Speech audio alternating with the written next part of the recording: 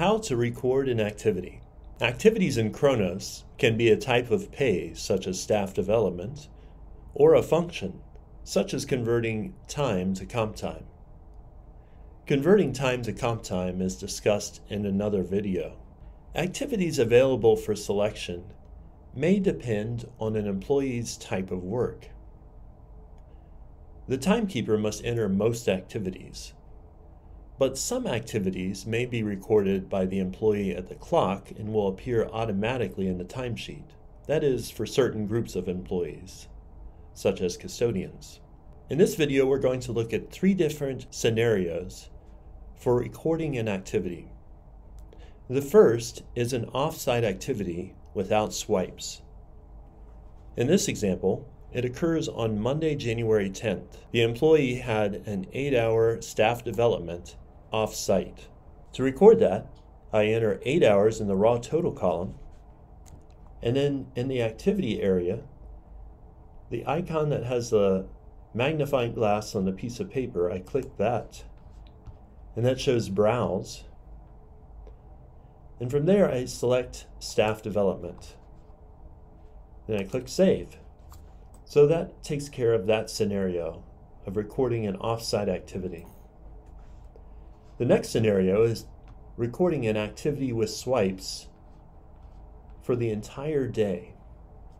In this case, on Tuesday, January 11th, the employee had 8 hours of staff development on site. So they went ahead and swiped in and out as normal. Now, to note that this was, in fact, staff development, in the activity column for that day, again, click the Browse, the magnifying glass on the piece of paper icon, select Staff Development, and then click Save. The final scenario is recording an activity with swipes for only part of the day. So in this example, the employee on Wednesday, January 12th, swiped in and out for their normal time for the day. But what happened is, for the second part of the day, they had staff development. For the first half of the day, it was just their normal work. Now, to note that, click the ellipsis, the 3 periods, to the left of the From column. Select Split Time Allocation. In the activity area, choose Staff Development, and then select the time to split at in order to make it equal parts both ways, if that's what the scenario is. In this case, I select OK,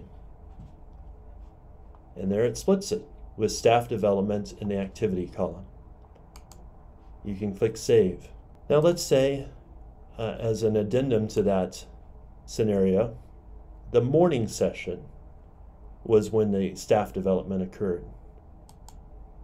Well, in that case, you would say split allocation, but you wouldn't choose an activity. You would select 11 a.m., click OK. It'll create the split, and then from there you can go to the activity column and select staff development, and then select Save.